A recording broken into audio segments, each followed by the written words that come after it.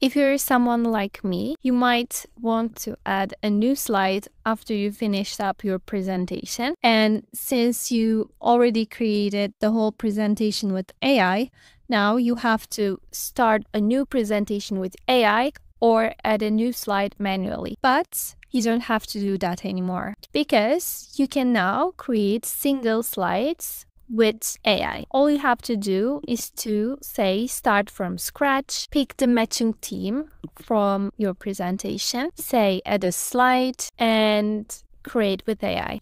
In this section, I assume that you don't want to go through the layout libraries, pick one, and then manually add your text inside. Rather, you want to maybe paste your desired slide content that you want to include in the slides and get the AI help with the layout selection, enhancing text, etc. Here, AI has suggested a new slide layout for me, and if I didn't like it, I can go through and select other ones from the library and hit create.